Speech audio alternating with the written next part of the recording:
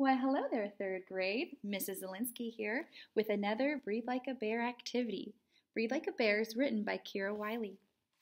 Today we're focusing on focus. Today's activity is called Waves on the Water. Look how cute that picture is.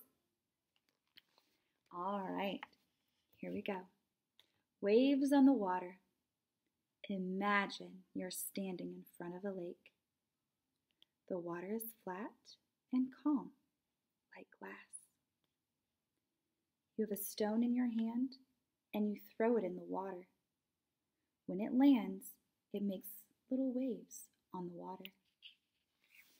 In your mind, watch the little waves as they go farther and farther out, getting smaller and smaller. Watch the lake in your mind until it gets totally calm and flat again. Take a long breath in